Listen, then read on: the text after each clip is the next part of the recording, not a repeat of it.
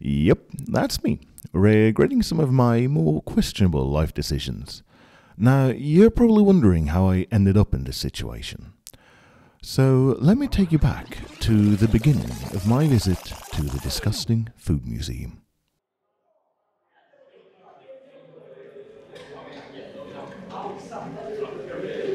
Oh, hi, welcome. We've been waiting for you. I have your ticket here, or if you're lucky enough, your vomit bag. We'll see. So you start off by going through the exhibition area, and when you feel good and ready, we'll meet you at the tasting bar. Have fun. As soon as I saw this, I quickly understood that this was not your normal museum. The Disgusting Food Museum is a multi-sensory immersive experience. What that means in normal language is that it engages all your senses.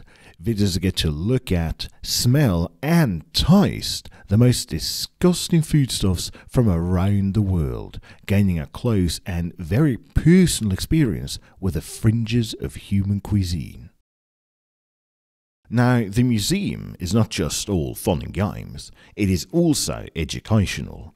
The history, traditions and environments of our diverse species have shaped our culinary prejudices for centuries. And here, I got to unlearn a lot of those prejudices. And because I got to actually interact with the foods at display, the lessons stuck with me all the more. Here, I learned that disgust is one of 6 fundamental human emotions. And while this emotion is universal, what foods we find disgusting aren't.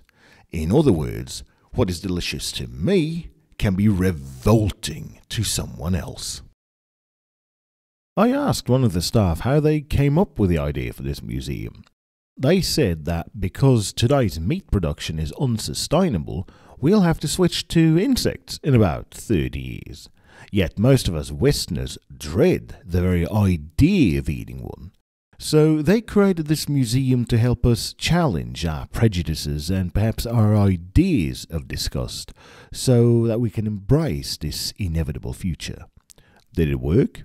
Well, see for yourself. Hi, welcome to the tasting bar. Hope you're not too full because we got a lot of good things for you to try. Let's start easy with a little cricket.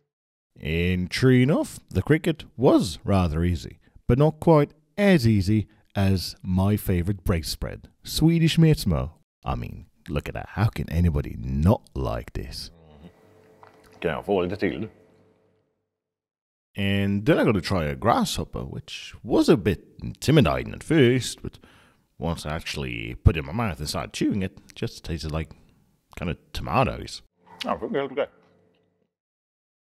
Then I got to try some blue mole cheese, and I can say that that was not the most pleasant experience I've had. Holy shit. So yeah, that was mine experience at the Disgusting Food Museum. It was a fun learning experience, and I loved it.